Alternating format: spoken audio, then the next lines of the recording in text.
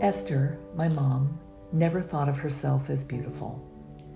For anyone who knew her, this is a remarkable thing to contemplate.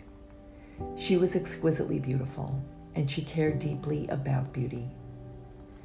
People ask me why I'm compelled to paint my mom. Partly, I want to restore her beauty and power from what Alzheimer stole. She had an immaculate closet with rows of color-coordinated suede pumps, paisley hat boxes with jewel-toned ties piled to the ceiling.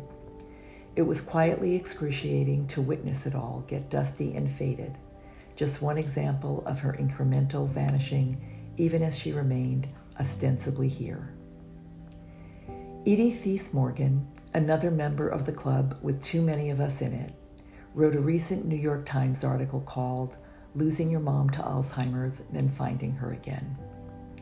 That's what becoming an artist has been for me, pursuing beauty for its own sake and doing so in a way that hopefully touches and connects deeply with others. To quote Edie, I get to miss my mom exactly the way she would want to be missed. This music, taped just months before she died, long after she'd lost all language and the ability to recognize most of us, was our indication that despite everything, some of her remained.